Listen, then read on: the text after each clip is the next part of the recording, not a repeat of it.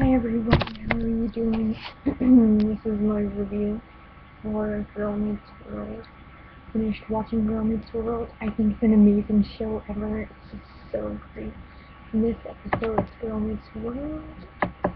Everyone forgot him basically. The girls, Riley, for instance, Cory Matthew's daughter.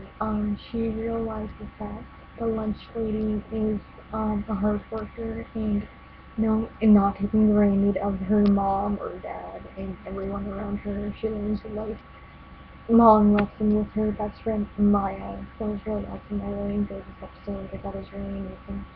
Overall, I really highly recommend it. It just looks really amazing. It was really cool just watching it. And then the janitor and the other boys in the class learning that, you gotta work hard in order to become the best that you can. So overall, I really enjoyed this show. It's really cool to see. You're learning a lot. It's not just like, oh, here we're watching like a show, and it's like you're learning real life things, and that's really cool to see. Because a lot of people take advantage, and I think it's so easy to just get through life and not work hard. And I really like this game because it teaches you to work hard every day, single day, to work really hard at your goals and be really passionate and be proud of your goals. Thank you, Disney, for teaching me a nice lesson. Like back in the day, like if I would watch like, TV shows and stuff like that, it was really hard for me to taught lessons, like her lessons. So it was really cool that she was like learning lessons like that. So her voice keeps going up and down.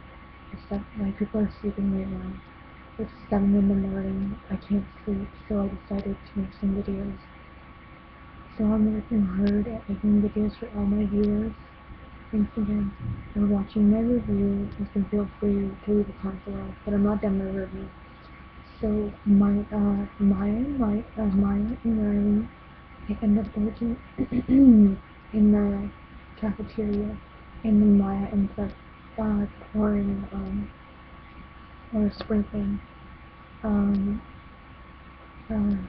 kind of spice on the potatoes. And again, she's not listening to the rules when the nice lunch lady told them that you should not do that. You should peel the potatoes and put them in the pot.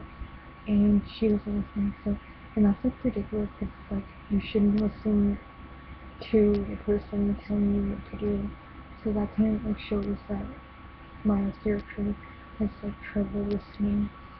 So I think Maya belongs in a special school because like she's never listening. She never does her homework, and she kind of seems like she doesn't care about school. Anyways, but I'm not judging, I'm just saying. Riley's my favorite character because she's a hard worker. She listens, or she tries to listen, and she works really hard, and she listens to her parents. She's really cool. Yeah, so I like all characters, which are Riley, Matthews, and I like Cory Matthews. They're both awesome. Topanga Matthews is just amazing.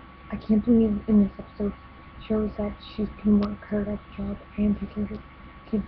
That's not really realistic, to be honest, because like you can't do both.